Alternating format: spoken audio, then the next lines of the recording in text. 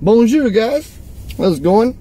I putting on the Lucky Camo hoodie. I got the Lucky Camo sweatpants on. We got the full RDS tracksuit. We're styling somewhat. We're gonna try to get a grand slam. I told you guys I might not overnight this weekend, but what's 7 in a row? Let's do it. So we're gonna look for some Burbot overnight. Look at that hair. Wow, is this a new style? Am I balding? What is that?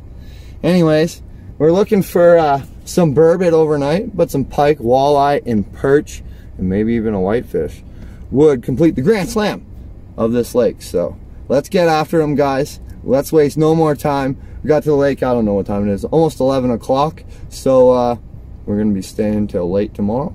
It's gonna be a good time. Let's get after them. Ooga booga. All right, guys. So we're on the overnighter, and guess what? We did it. Burbot. That's gonna taste mighty fine. Not a giant by any means, but probably a, I don't know, what do you think, 25, 26 inch Burbot? Absolutely, I'd say 25 for sure. Me and Corbin are pounding the glow jigs. We'll show you guys what we're using soon, but it's 11:30, and we think the bite's about to turn on, so let's get after them. Let's get after them, brother.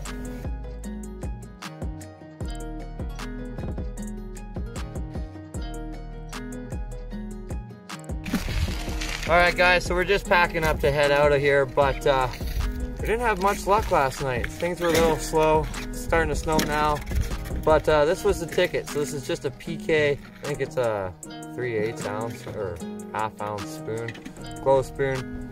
Jig head, or on the treble there I got a minnow head and the minnow tail just draped on there. And the flasher was key for the night bite, but unfortunately we weren't able to get on more.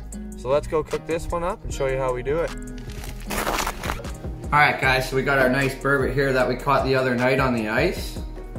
And we're just going to start by making an incision just around the skin, all the way around. It's nice to have a good sharp knife for that, because you just want to go through the skin.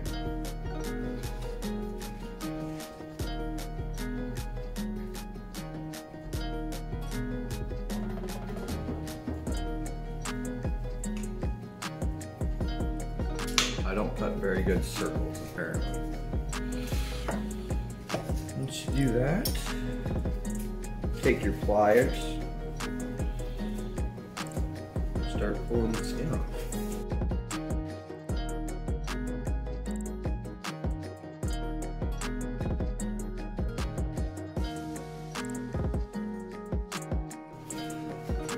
All the way down the tail till it's gone. Then you grab the dorsal with your pliers again and lift.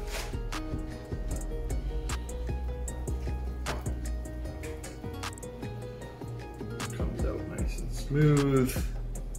I may have thawed this guy a little long, guys, but that's okay. We'll get rid of the guts now. So from there, guys, you can just follow that line where you pulled the dorsal fin out of. Cut right down to his ribs. And once you get to his ribs, you just want to come out the side.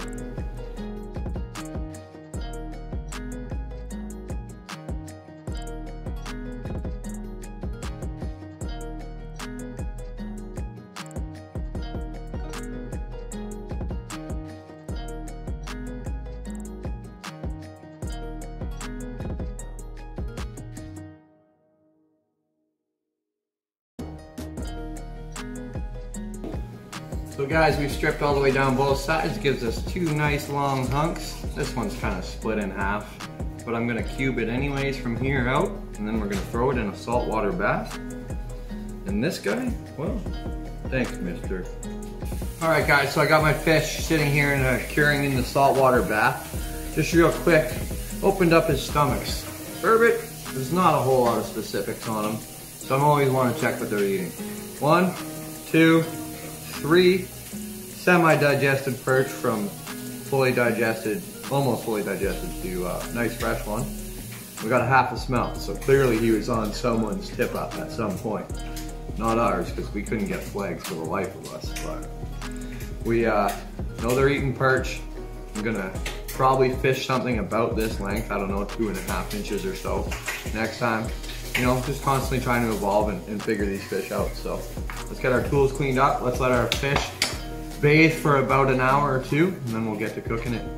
All right guys, so I pulled my burbot out of the saltwater bath and I've rinsed it in the sink. So now what I'm going to do is I'm going to take the strips and cut them into little bite-sized pieces like this.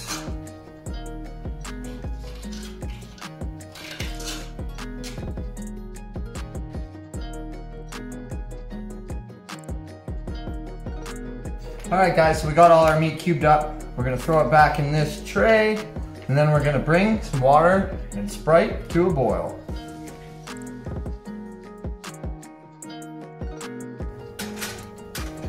All right guys, so I'm just warming up some butter, super hot in this pan.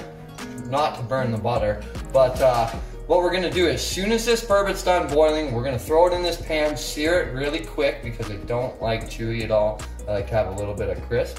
But then I'm gonna melt some butter. Well, I'm actually gonna melt some butter right now in the microwave. And then, once it's done being seared, I got myself some poor man's lobster, and it is amazing, guys. So let's get to there. Burbot's done boiling. Time to throw it in the butter. Ooh, we're gonna throw it in the butter.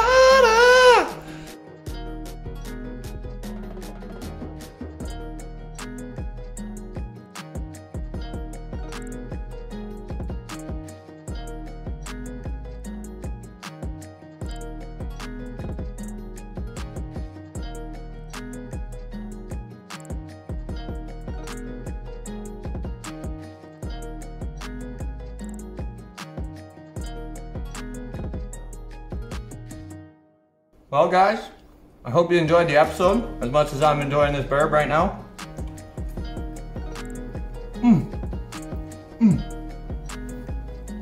I definitely highly recommend going out and catching some burbot, guys. It's a blast. They fight hard, head shake hard, and they taste even better. So go out, get yourself one, try this recipe out, guys, and let me know what you think in the comments below, and we'll catch you next time.